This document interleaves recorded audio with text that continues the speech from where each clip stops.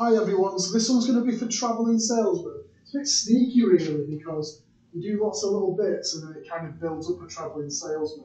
So remember, the idea with travelling salesmen is you're finding kind of this time interval from the upper and the lower bound. That's what you're looking at. So let's have a look. So it says use prims starting at A to find the minimum spanning tree. Now if you notice, this one it's not got a J. J's down here. So this will be when we do the two shortest from a start point plus a minimum spanning tree. These we're going to use together. I think that's part D of the question where we're finding a lower bound for it. So let's do prims down here. So remember with prims, we delete the row, number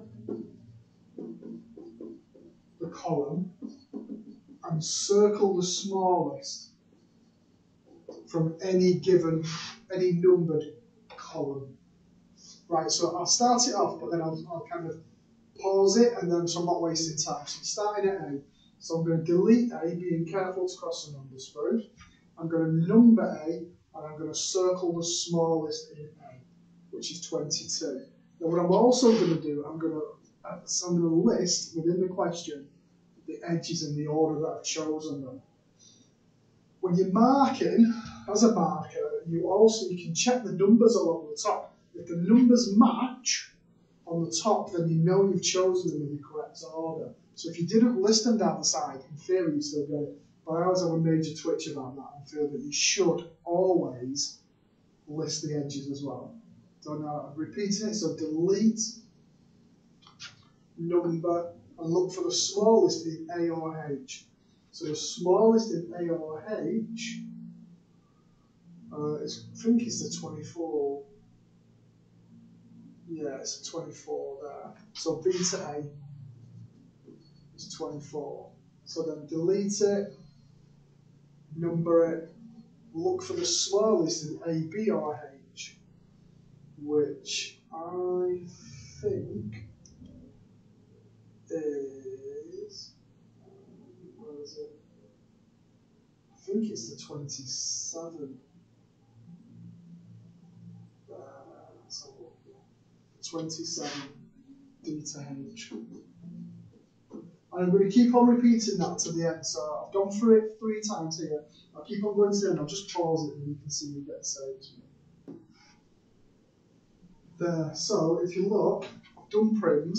So as a marker, I kind of memorise where the circles are. And I'd remember 1, 3, 5, 4, 6, 8, 7, 2. And that would get me full marks unless it explicitly told me to list the edges, in which case you still. So that's my minimum spanning tree done. So part A said to do prims, done that. Clearly state the order in which you've selected the edges, yep, done that. State the weight of it. So if I add these up, it comes to 183. So part B, my minimum spanning tree, is 183. Okay?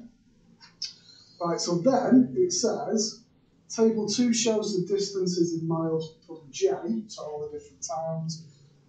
We need to visit all the towns, starting and finishing at J, using nearest neighbour. So right, let's have a look. So where's the closest for J to start with? So the closest for J to start with will be the 25, won't it? J to F. So I'm going to do, so for part C, I'm going to do J to F for 25. We'll do a bit of shuffling up and down now. So I'm going to start at F, all the way back up here. So the shortest one from F, so if I take that as a from 2, so F to E is my shortest one. So what I do is, I just tick at the side.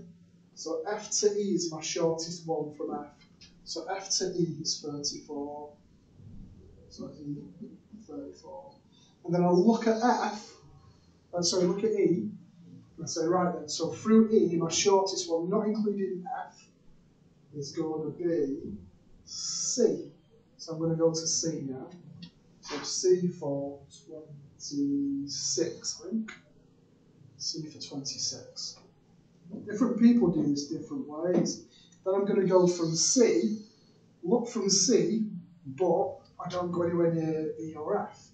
So that's going to be to D, which is 21. D for 21.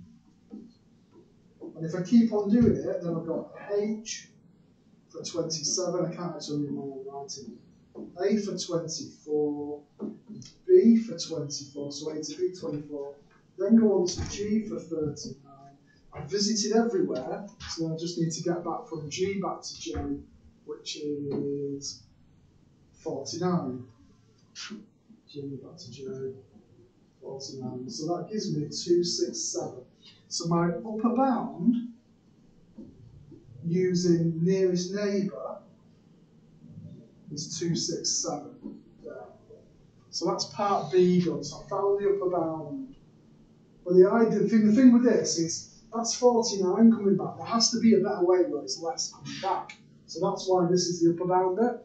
So part D says, start by deleting J, and then find the lower bound. So the lower bound is my two shortest from J,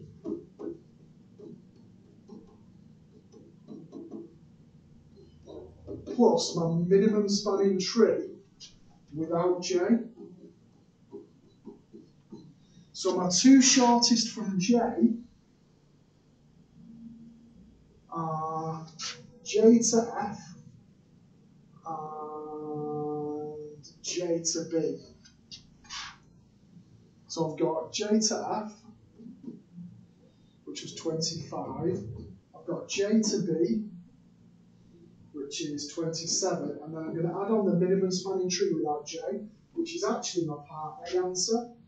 So my minimum spanning tree is 183. So then that tells me my lower bound is, if I add them together, it's 235, isn't it? It's 235. Oops. So this is the one, if I kind of taught you, I explain this as like, I explain it as like an ice cream cone. So going from J out to F and B is the cone, and then what you're hoping is that your minimum spanning tree that you've got from here, if you drew that minimum spanning tree, just kind of naturally drops on, and like the minimum spanning tree literally might look like that, but it kind of drops back down. That's your ideal, but that doesn't always work, that minimum spanning tree would naturally start and end up between F and B. So this is why this can be like improved upon as well. Now what they don't ask you in here then is for an inequality.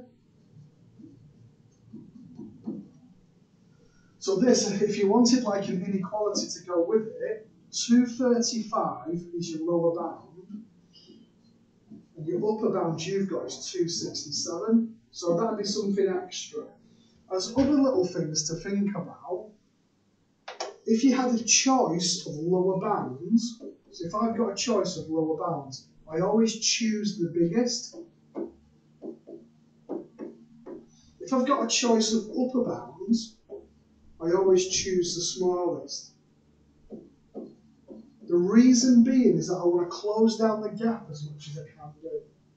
So I hope that's kind of made sense.